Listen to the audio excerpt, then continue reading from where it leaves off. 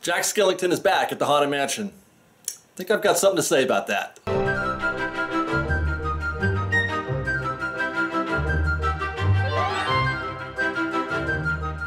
I love the Nightmare Overlay! Okay, I just wanted to lead off with that a little bit, just in case I am completely inept at making my point in the next few minutes in this video. Yeah, so Jack Skellington and the rest of the Nightmare Before Christmas cast made their return to the Haunted Mansion for their annual Nightmare Before Christmas overlay, and the Fresh Baked crew got to enjoy our first ride-throughs on Saturday morning. And in the days leading up to this, I was trying to recall my feelings, the feelings that I had about the attraction last year and years previous, about, you know, what it is that I was feeling, and I recall being really, like, going bazonkers over it, like loving it, just madly loving it, like crazy.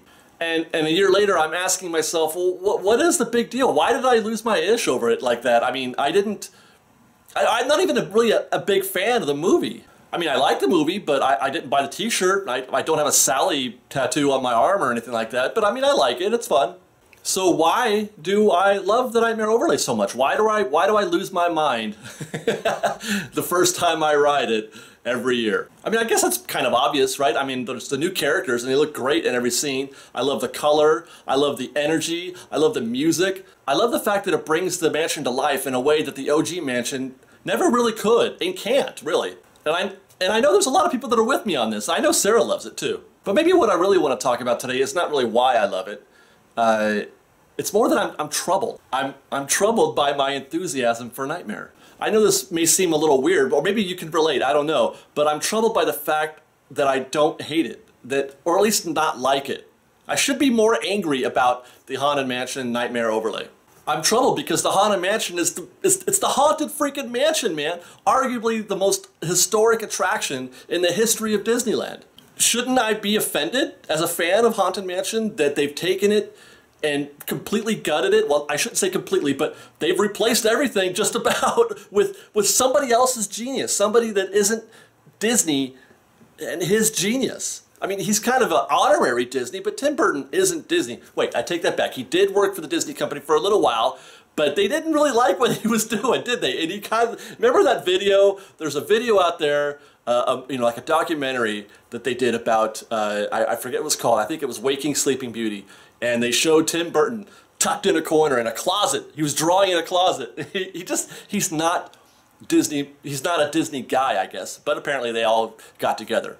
But I digress. I mean, shouldn't I be standing up and shouting and shaking my fist and saying, don't, you know, you're messing with the history of Disneyland, and you're taking 4 months to do it. Think about that for a second. Imagine, if you will, Pirates of the Caribbean being shut down for 4 months so they could do Jake and the Neverland Pirates of the Caribbean.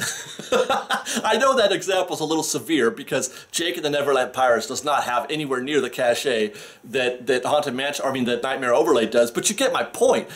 People would be furious.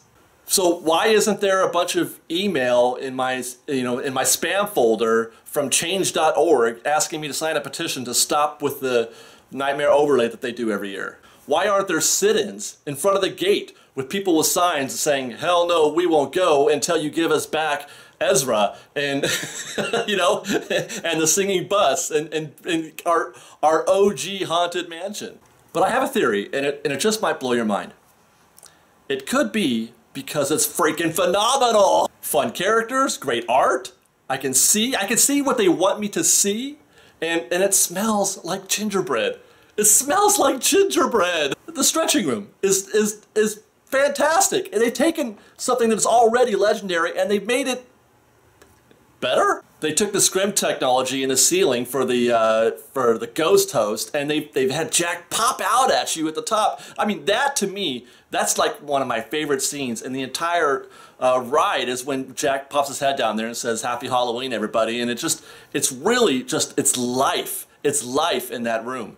And I'm absolutely in love with Zero's scene at the beginning with the bones and the flower and the hallway, and the wonderfully creative, I mean, just bonkers creative banquet hall scene where the Imagineers are given a chance to really flex their muscle, I guess. Do Imagineers have muscle? I don't know, but whatever it is that they do, they can really, it shines. They get the chance to be creative every year. And it smells like gingerbread in there! But you know what really brings it all together for me is the graveyard scene. I remember the first time I rode the Haunted Mansion with the Nightmare Overlay, very first time, and I was enjoying it. I was having a good time. It was a nice novelty. It was fun, you know, and I could see that it was something that why people could love it.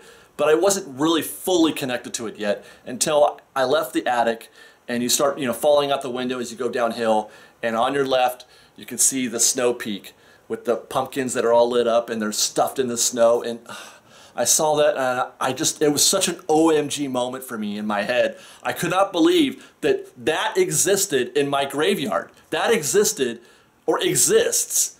They put that in there. They put that in there. They said, you know what, we're going to take this graveyard scene that's got these ghosts and they're, you know, they're grinning and they're coming out to socialize and it's fun and it's campy, and they stuck a giant snowdrift peak right in the middle with a bunch of brightly lit pumpkins, and I lost my mind. The snow peak and then the singing busts were turned into pumpkins. Brilliant! And then the two little creatures, snow creatures or whatever, that are, you know, blowing the horns. I mean, how can you not love this? And you know, maybe it's because I'm a sucker for lighting effects. I really am. I love popcorn lights. I love candles. You know what I love? I love ground effects. Maybe that's why I like the Fast and the Furious series so much. I mean, those cars are pretty awesome, right? I asked myself, why are you spending all that money to fix up the car, to race it around the street and pull a 5-ton uncrackable safe behind you? You know, they have cars specifically for that purpose.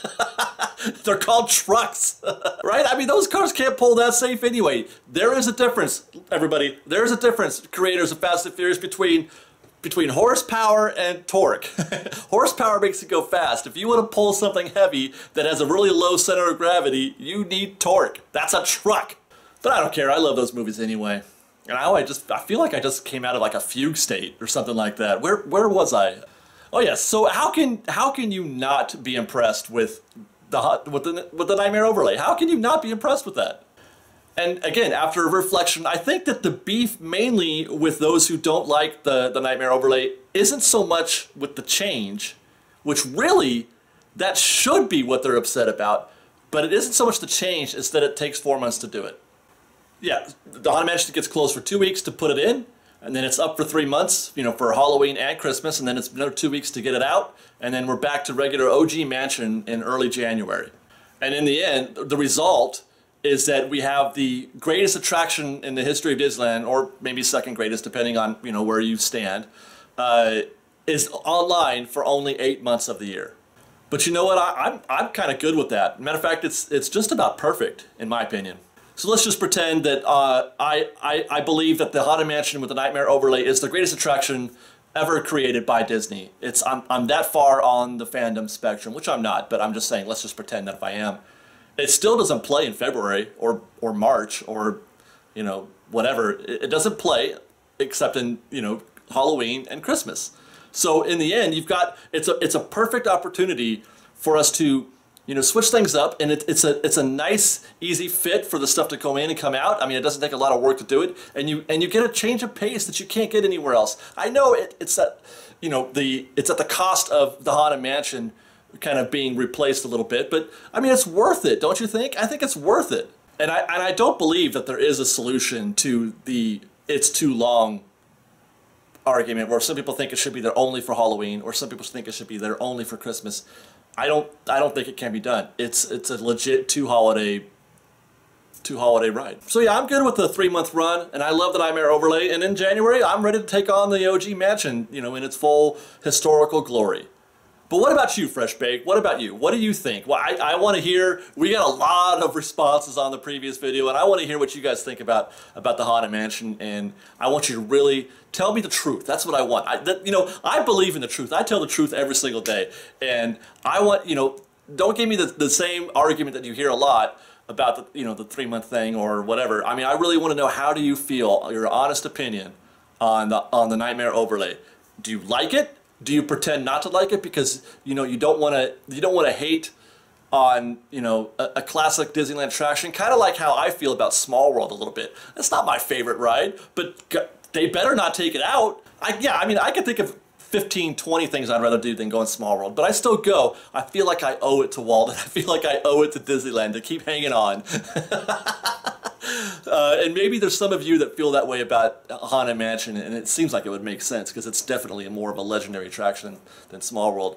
Or maybe it isn't. I don't know. It depends on where you fall, right? I mean, we're all walking our own path, Fresh Baked. Tell me what you think. I'm babbling now. Tell me what you think, Fresh Baked. I want to hear your thoughts. Nightmare Overlay. Too long? Awesome? Bad? Terrible? Whatever. I want to hear it. All right, I guess that's it, everybody. We'll see you next time. Fresh Baked. We've got lots more videos for you to see, so grab a churro and check out our Secrets in History videos, or maybe our ride-throughs.